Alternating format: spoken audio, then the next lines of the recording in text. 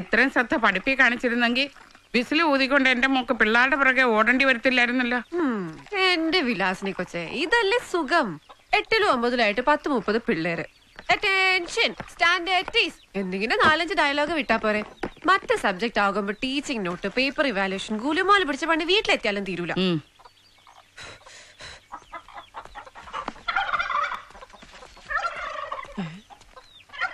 തീറ്റ തീർന്നോ? നിന്റെ ഈ കോഴിക്കൃഷി മുട്ടക്കച്ചവടൊക്കെ എന്നാ അവസാനിപ്പിക്കാന്നല്ലേ ഈ നോട്ടത്തിന്റെ അർത്ഥം? ഇതുങ്ങളുടെ കലബിലെ ശബ്ദം കേട്ടില്ലെങ്കിൽ എന്റെ വിലാസിനെ കൊച്ചിന് ഓർക്കം വരുവോ? വടക്കേപ്പാടത്തെ ശാന്തടത്തി വരെ ചോദിച്ചു. ശ്രീധനം കൊടുക്കാൻ കാശില്ലാത്തോണ്ടാ മോള് കോഴിക്കൃഷി ചെയ്യുന്നതെന്ന്. അത് ശരി. ആ ചാന്തടത്തി വെച്ച് വെടി കൊണ്ടിട്ടാ എന്റെ കൊച്ചിന്റെ മുഖത്ത് ഈ മഴക്കാറ്. ഇപ്പൊ ശരിയാക്കി തരാം. ഇനി ഈ മുട്ട കൊണ്ട് ആ ചാന്ത പേരക്കുട്ടികളെ കൊഴുപ്പിക്കണ്ട. നീ എന്നും കൊടുക്കുന്നതല്ലേ, അവരെന്ത് വിചാരിക്കും? എന്താണെങ്കിലും വിചാരിച്ചോട്ടെ. ഇതാ VDCക്ക് സുന്ദർ ടീച്ചറും കൊണ്ടു കൊടുത്താ 50 പൈസ അധികം കിട്ടും. ഞാനിത്തിരി കാശുണ്ടാക്കുന്നതിന്റെ കുശുമ്പാ. അമ്മയ്ക്ക് സമ്പാദിച്ചു കൊടുക്കാൻ ഒരു പൊട്ടൻ ഗൾഫിൽ കിടന്ന് വെയിൽ കൊള്ളുന്നുണ്ടല്ലോ. ഇവിടെ ആരാ ഉള്ളത്? ഒരുത്തന്റെ കൂടെ എന്നെ പറഞ്ഞയക്കാൻ ഞാൻ തന്നെ വേണ്ടേ? ഒരു കല്യാണമാകുമ്പോ എന്താ ചെലവ്? സ്വർണ്ണവില റോക്കറ്റിനേക്കാൾ സ്പീഡിലാ കൂടുന്നേ.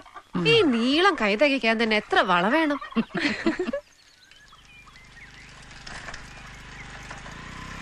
ആഹാ, തമ്പുരാനും വാദ്യാരും കൂടി പിള്ളേരെ പിടുത്തത്തിന് ഇറങ്ങിയതായിരിക്കും. ചാക്കെടുത്തിട്ടുണ്ടല്ലോ അല്ലേ? ഭൂമിയോളജിസ്റ്റ് കുട്ടികളെയും സഞ്ചിയിലാക്കി എങ്ങോട്ടാ? ബ്യൂട്ടി പാർലറിലേക്കാ. ഇവരെ ഒന്ന് ഫേഷ്യലേക്കണം. അങ്ങനെയാണെങ്കിൽ അവരുടെ കൂട്ടത്തിൽ ടീച്ചറും കൂടി ഒന്ന് ചെയ്തേക്ക്. മുഖത്തിന് വല്ലാത്തൊരു വാട്ടം. പൊന്നു ടീച്ചറെ, ഫേഷ്യൽ ചെയ്യുമ്പോൾ സൂക്ഷിച്ച് ചെയ്യണം. പണ്ടൊരു ഫേഷ്യൽ ചെയ്തപ്പോ ക്രീം മാറിപ്പോയതാ, ഞാൻ ഈ കളറായി പോയത്. മാഷേ,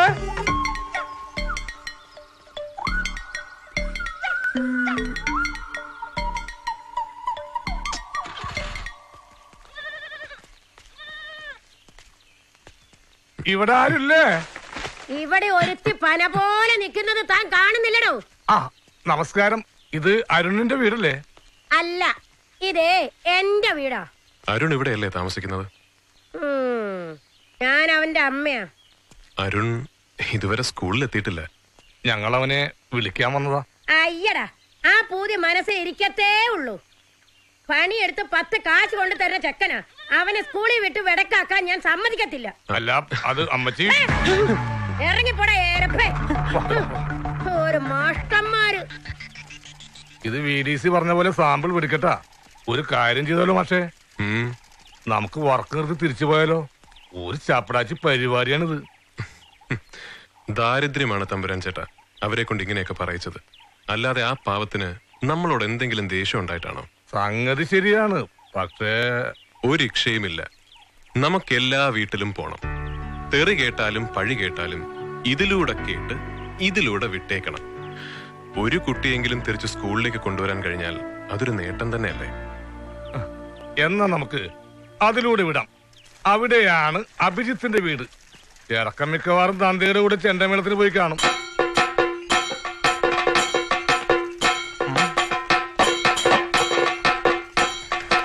ശശിയേട്ടാ, ഇത് സ്കൂളിലെ പുതിയ മാഷാ. നമസ്കാരം. അഭിജിത്തിന് സ്കൂളിൽ വിടുന്ന കാര്യം പറയാൻ വേണ്ടി വന്നതാ.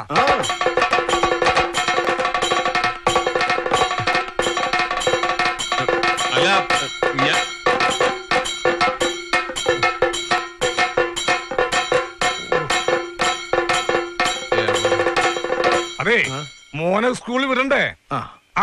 അത് പറയാൻ വേണ്ടി വന്നതാ.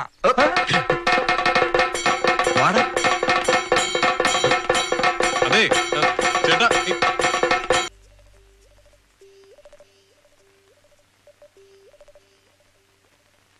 ഇതാകെ മാറിപ്പോയല്ല. ഇത് നമ്മുടെ സ്റ്റാഫ് റൂം തന്നെയാണോ? കൊള്ളാം.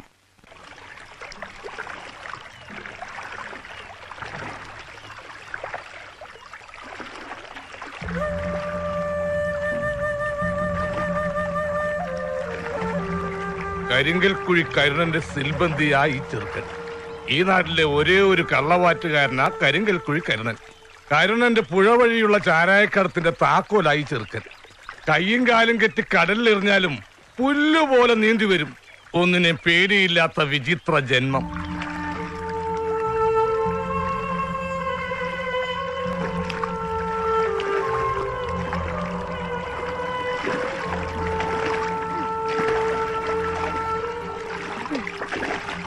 കണ്ട് പഠിക്കടാ. മുട്ടയെന്ന് ഉരിയും മുമ്പ് കാശുണ്ടാക്കണത്.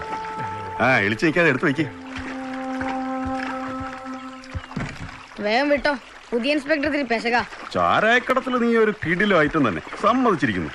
ഈ കരിങ്കൽ കുഴിയായിട്ട് നിന്റെ ഇടപാട് എങ്ങനെയാ? ശമ്പളമായിട്ടോ അതോ കമ്മീഷനായിട്ടോ? അപ്പം തിന്നാ മതി, കുഴിയണ്ണണ്ട. അല്ലടേക്കാ, നീ സ്കൂളിലൊന്നും പോകുന്നില്ലേ? എന്റെ പട്ടി പോവും. ആ ദേ തേടിയ വള്ളി കാലിൽ പാന്റ് ഇട്ടോണ്ട് വരുന്നു. എന്താ ഈ മാഷിനൊരു സാഹിത്യവും പറഞ്ഞാലും മനസ്സിലാവില്ല. നമ്മൾ അന്വേഷിച്ചോണ്ടിരുന്ന VIP അതാ വരുന്നത്. ഓ മനു, പ്ലീസ് ആയിട്ടൊന്ന് നിൽക്കുവോ? ഇതാണ് തന്റെ പുതിയ മാഷ്. അതിന് ഞാനെന്ത് വേണം? അയ്യോ, ഇങ്ങോട്ടൊന്നും തരണ്ടേ. ഞങ്ങൾ നിന്നെ സ്വീകരിച്ചു കൊണ്ടുപോകാൻ വന്നതാ. പ്ലീസ് ആയിട്ടൊന്ന് വരുമോ? അനിയ,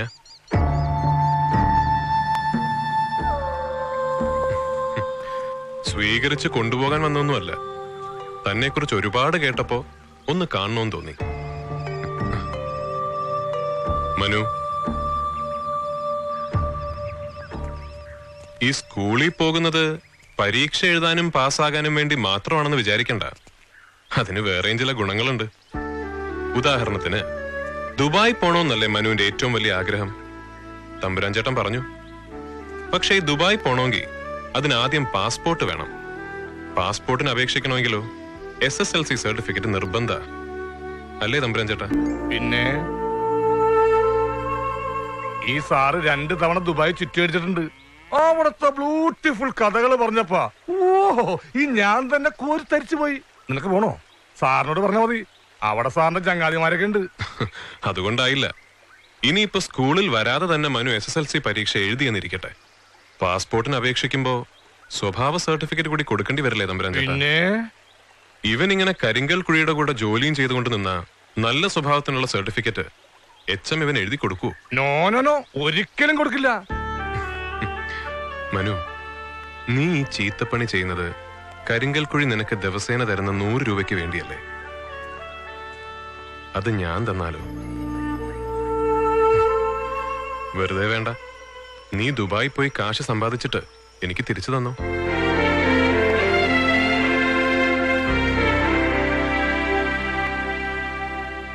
മധ്യകർണം ഒരു ഇടുങ്ങിയ അറയാണ്.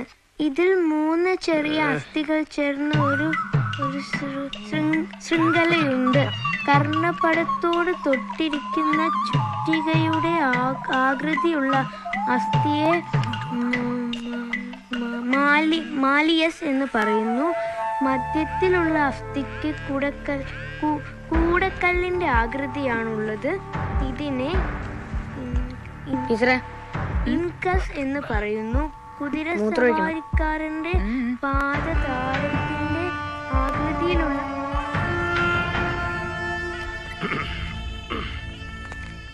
അപ്പൊ നീ അങ്ങ് നന്നാവാൻ തന്നെ തീരുമാനിച്ചു.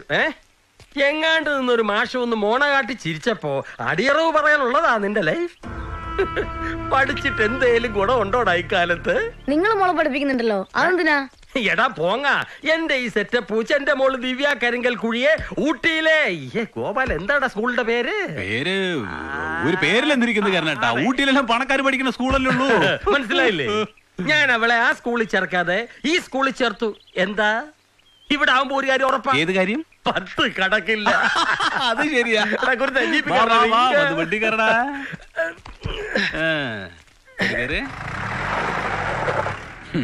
എടാ ചെക്ക, എന്തിനടാ നീ സ്കൂളിൽ പോണത്? കൂടെ നിന്ന കരുണേട്ടം നിന്നെ രക്ഷപ്പെടുത്തും. എനിക്കാരുടെ ഓശാരം വേണ്ട. 10ാം ക്ലാസ് കഴിഞ്ഞ് ഞാൻ ദുബായി പോകും. എന്തിനാടാ നീ ദുബായിക്ക് പോന്നേ? നിന്റെ അമ്മയെ കാണാനാ? അവര് നിന്നെ ഇട്ടേച്ചു പോയതല്ലേ? അവരെ കാണാനല്ല, പിന്നെ ഞാൻ ദാവൂദിന്റെ സംഘത്തിൽ ചേരും. ദുബായ് പോലീസ് പിടിച്ച നിനക്കറിയോ? അവിടുത്തെ ജയിലിൽ നിവർന്ന് നിൽക്കാൻ പോലും പറ്റില്ല. ഇവിടെ ആവുമ്പോ ജാമ്യത്തിൽ ഇറക്കാൻ ഞാനെങ്കിലും ഉണ്ടാവും. ശരിയാ. ഇവിടെ നേരെ നിൽക്കാൻ 10 കാശും ഉണ്ടാക്കാം. അല്ല, ഇവന്റെ അമ്മ ദുബായിലാ? അതേടോ, അവള് കോങ്ങാറ്റ കണ്ണാശുപത്രിയിലെ നഴ്സായിരുന്നു. നമ്മുടെ പോത്തേരി കണ്ണന്റെ ഇളയ ചെക്കൻ ദുബായിൽ നിന്ന് വന്നപ്പോ കണ്ണ് കാണിക്കാനൊന്ന് കേറിയതാ. ശേഷം ഭാഗം ഗൾഫിൽ. അത് ഞാൻ അറിഞ്ഞില്ല. ഇട്ടേച്ച് പോയെങ്കിലും മാസാമാസം ഇവന്റെ അമ്മൂമ്മയുടെ പേരില് കാശ് അയച്ചു കൊടുക്കും. പക്ഷെ അത് ഇവന് വേണ്ട. തന്നെ വേണ്ടാത്തവരുടെ നയാ പൈസ കൈ കൊണ്ട് തൊടില്ലെന്നൊരു വാശി. ഇവൻ ആള് കൊള്ളാലോ. എടാ, അപ്പൊ നിന്റെ അച്ഛനോ? പരസ്യമായി പറയാൻ അങ്ങനെ ഒരാളില്ല. കണ്ണാശുപത്രിയിലെ മൊയ്തീൻ ഡോക്ടറുടെ ഛായ ഉണ്ടെന്നും ഇല്ലെന്നും രഹസ്യ സംസാരമുണ്ട്. അല്ലടാ?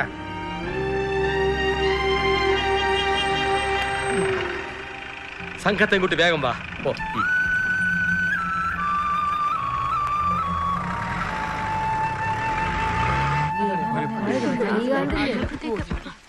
Good morning sir. ഇരിക്കൂ. മനു വന്നില്ലേ? അവൻ മൂത്രം ഒഴിക്കാൻ പോതാ സാറേ. അതെ സാർ, ഇന്നലെ പോയതാ. വിനയചന്ദ്ര തുഗ്ലക്.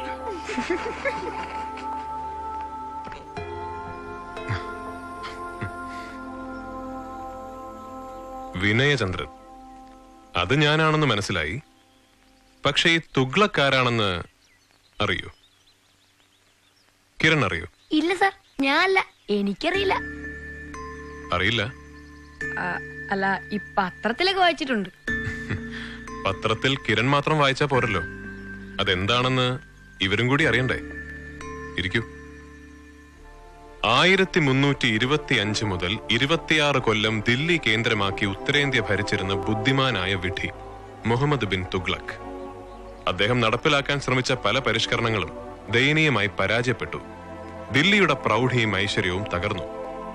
അതോടെ ദീർഘവീക്ഷണമില്ലാതെ അധികാരികൾ നടപ്പിലാക്കുന്ന പരിഷ്കരണങ്ങളെ തുഗ്ലക് പരിഷ്കരണങ്ങൾ എന്ന് കളിയാക്കി വിളിച്ചു തുടങ്ങി.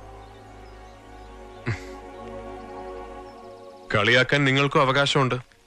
അതുകൊണ്ട് ഇനി മുതൽ മനസ്സിൽ തോന്നുന്ന എന്ത് കാര്യവും ദാ ഈ നോട്ട്ബുക്കിൽ കുറിച്ചു വെക്കുക. കയ്യക്ഷരം നോക്കി ആളെ പിടിക്കാൻ. അത് കഥയായാലും കവിതയായാലും എന്തായാലും ഇത് ഇന്ന് മുതൽ ഇവിടെ ഉണ്ടാകും. നല്ല കുറിപ്പുകൾക്ക് സമ്മാനമുണ്ട് കേട്ടോ. അടിയായിരിക്കും സമ്മാനം.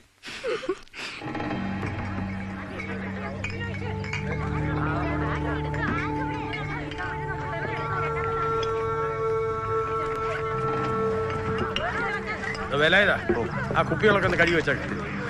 സ്കൂളിന്റെ പേരൊക്കെ ഓർമ്മയുണ്ടോ കുരുന്നുകളെ? പുതിയങ്ങ വിലാസം UP സ്കൂൾ. വിട്ടോ വിട്ടോ. വാടാ, വേഗം വാ.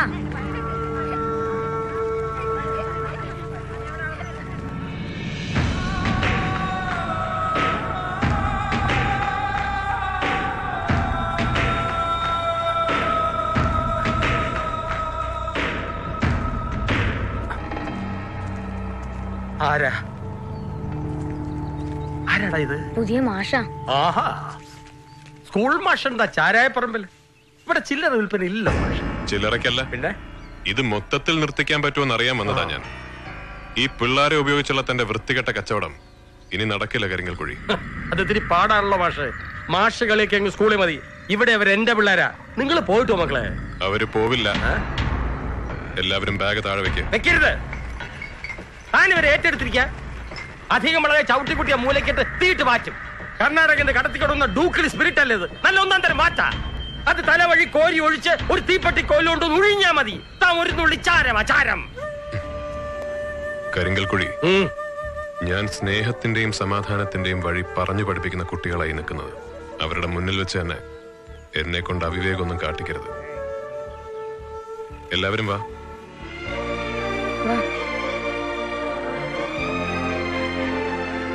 അങ്ങനെ അങ്ങ് പോയാലോ? പോട്ടെ പോട്ടെ.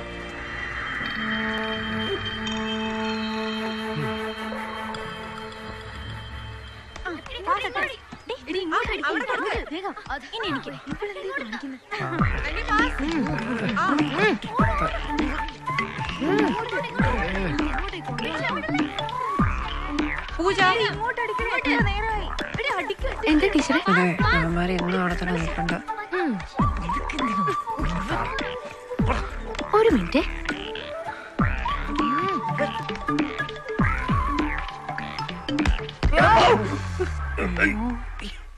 ഇവറ്റകളെ കൊണ്ട് എവിടെ നടന്നൂടാ? ബസ് സ്റ്റോപ്പില്, ഗ്രൗണ്ടില്, മൂത്രപ്പുരയില് പെൺകുട്ടികളെ കണ്ണറിഞ്ഞ് വീഴ്ത്താ.